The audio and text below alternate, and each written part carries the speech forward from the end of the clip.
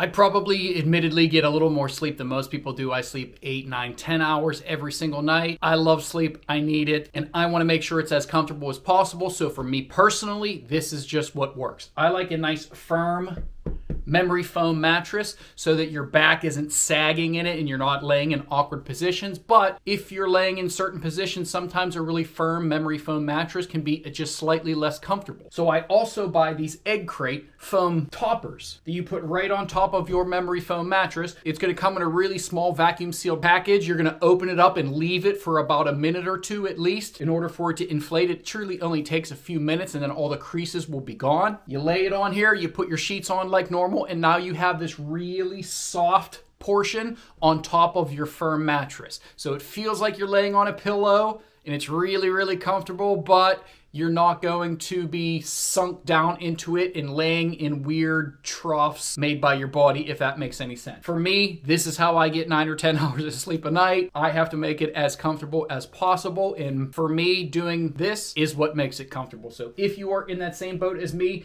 this is what I would recommend. One of these foam toppers, these egg crate mattresses, for on top of your more firm memory foam mattress. And this is way more cost effective than buying a new mattress and box spring as well. So if you're in that same boat as me and you're looking for something to make your night sleeps a little bit better, this is what I use and I would definitely recommend it.